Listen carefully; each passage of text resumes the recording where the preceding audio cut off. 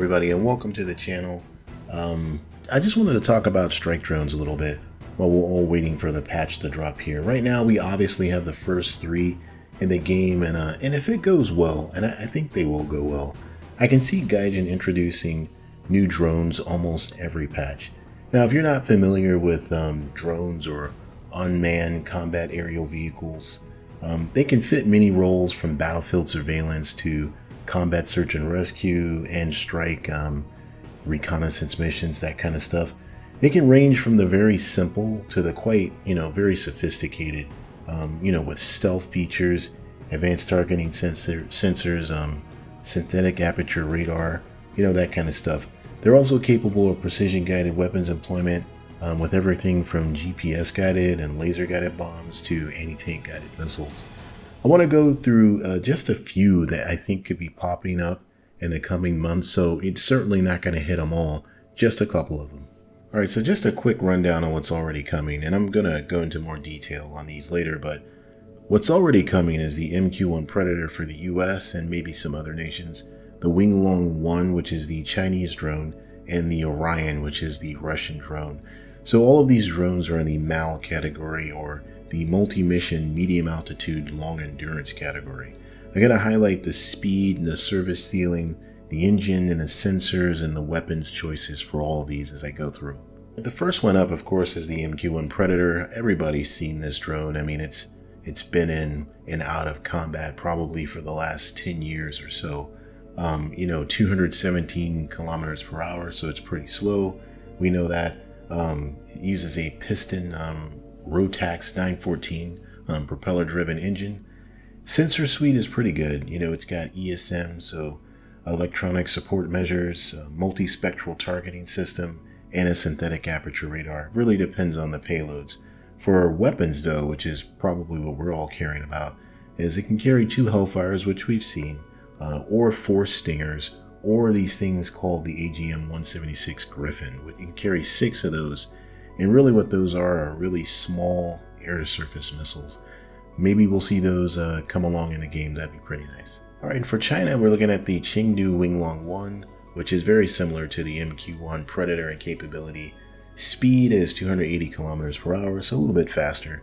Service ceiling about 16,000 feet, but that's open source, might not be correct. Single engine as well, the Rotax 914 piston engine. Sensor suite, not much information on that. Has 2 weapons hardpoints, carries the AKD-10 ATGM, has the choice to carry some rockets, some dumb bombs, and some guided bombs. So pretty good capability there. Alright, next up is the Kronstadt Orion for Russia. Similar capability to the previous drones, although I couldn't find as much information on this one. But the speed for this is about 200 kilometers per hour, service ceiling 26,000 feet. As far as armaments, it looked like this one had 2 weapons hardpoints and can carry the Vickers anti-tank guided missile. Subsequent versions of the Orions have more hardpoints though. Alright, so now that we got the review out of the way, for the new drones that I think will be coming in, trickling into the game, is the MQ-9 Reaper, which is a follow-on from the MQ-1 Predator. This drone's used by the US Air Force, it's used by the Royal Air Force, the Italian Air Force, France, Germany, Japan, Spain, so lots of applicability across the nations in the game. So getting into what's the meat of this one here, it's bigger, much faster. So the speed of this one is 482 kilometers per hour, about a 50,000 foot service ceiling. The engine is a turboprop Honeywell TPE 331, 900 horsepower on that one. Sensors, we're looking at multispectral targeting system and a APY-8 Lynx 2 radar. Hardpoints though, lots more hardpoints, 7. This can carry up to 4 Hellfire missiles. It can carry JDAMs. It can carry paveways. It can carry the small diameter bombs. And interesting enough, it test fired the Brimstone missile, which is a British missile, which is pretty highly capable. It can also carry Stingers, and it can also carry the AIM-9X Sidewinder, so this thing has room to grow in the game for sure. Next one up here is the MQ-20 Avenger, which is pretty interesting looking. It's still in development though, but it's very fast. So we're looking at 740 kilometers per hour, 50,000 foot service ceiling. Uses a Pratt & Whitney turbofan engine. Same thing with the sensors as kind of the MQ-9. It has a synthetic aperture radar, has an ASA wide surveillance sensor, and multispectral imaging sensors.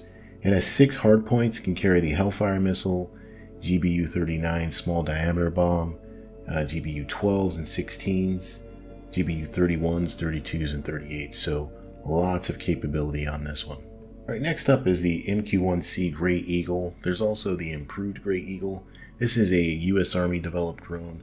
Similar capability to the MQ-9 Predator. Speed is about 309 kilometers per hour. Service ceiling about 50,000 feet as well. Has 4 hardpoints, can carry 4 Hellfires or 8 Stinger missiles or 4 GBU-44 Viper strike bombs. It has a ZPY-1 Starlight radar, and it also has a multispectral targeting system under the nose. So the interesting thing about the Gray Eagle though is if we ever get the AH-64E Guardian Apache, is that the Guardian Apache can use the Gray Eagle to extend its targeting range. So it can actually control the drone. The pilots of the Apache can control the Gray Eagle, and what they're able to do is designate targets while the Apache is standing way off. So a little bit overpowered, I know, but gaijin seems to be going there. They continuously are driving this high technology, high lethality kind of weaponry into the game. All right, the last US drone I think I'll talk about here is the X-47B demonstrator that you saw in the intro. Now that's a naval drone.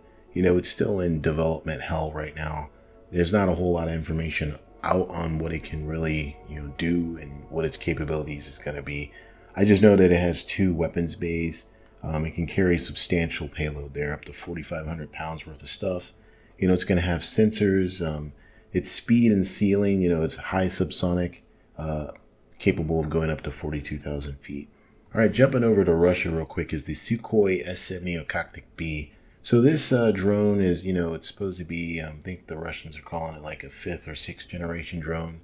It's supposed to be stealthy, uses the engine or a engine from the Su-57 Felon. Not much information out on this, kind of the same thing with the X-47B, still in development hell, but at some point in time it could pop out or pop into the game. All right, so going back over to China, we talked about the Winglong 1 already, but there is the Chengdu Winglong 2, which same capabilities as the earlier version, but the 2 has 6 hardpoints, speed bumps up to 300 kilometers per hour. There's also the Chengdu Winglong 10, or Cloud Shadow, that's what it's called. Not much is known about this drone. It's kind of stealthy, can carry the AKD-10 and some guided bombs. It is much faster, up to 620 kilometers per hour, up to 49,000 feet with its service ceiling. But it can carry the AKD-10 Blue Arrow ATGM, some cruise missiles, some bombs, guided bombs. So really good kit for this drone. Another Chinese drone is the Hongdu GJ11 Sharp Sword. So this is a stealthy drone designed by Shenyang Aircraft Institute. Not much known about this one either. It has 2 internal weapon bays and powered by a single engine. Looks pretty cool. Another flying wing type of design. So at some point maybe this will pop in as well. Alright, so next Chinese drone is the Tengden TB-001. Not much is known about this one either. It's a twin-tail design with 2 engines, which is pretty unique. 4 hardpoints, can carry some laser-guided bombs and FT-7 and 9 glide bombs, and cruise missiles as well. So that's it for China. Alright, so the next one up is the Turkish Bayraktar TB2. Hopefully Gaijin gets this into the game. It's a pretty famous drone if you've been watching the news lately. The speed though, 120 kilometers per hour, very slow, 25,000 foot service ceiling, Rotax 912 power plant, very good sensor package, has radar, multispectral targeting, all of the good stuff here. Weapons, pretty good and unique weapons. 4 hardpoints with revisions to carry the MAM-C, the MAM-L, and they're basically laser-guided smart bombs. Can also carry the UNTAS long-range anti-tank missile. Can also carry some 70mm rockets, and it can also carry some laser-guided rockets. And that is looking pretty nice right there. Really good weapon suite. Alright, just a few notable mentions here. The MQ-9B Sky Guardian, the Royal Air Force version of the MQ-9B. Only minor differences there with the sensors. There's also the Dassault Neuron, which is a French drone. That one's still kind of in development, been there for a while. Speed's looking pretty good though, 980 kilometers per hour. Really nice. Armaments, 2 guided bombs. And then there's the Eads Barracuda, which is a very nice looking drone. That one's still kind of in development as well. Of note here, the Barracuda and the Neuron are in competition with each other.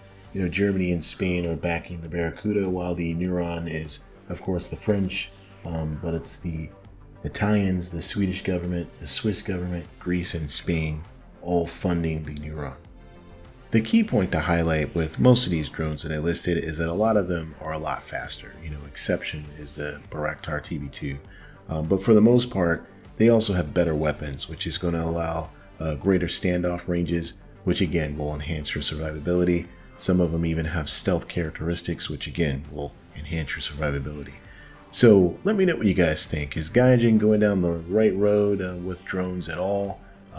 I think at some point, I think they're going to continue with this. I think at some point we'll see some of these, if not all of these, come into the game that I listed, and probably a lot more that I didn't even talk about. But as always, thanks for checking out the video. Like, comment. If you've not subscribed yet, consider subscribing. And I'll see you in a future video. Thanks.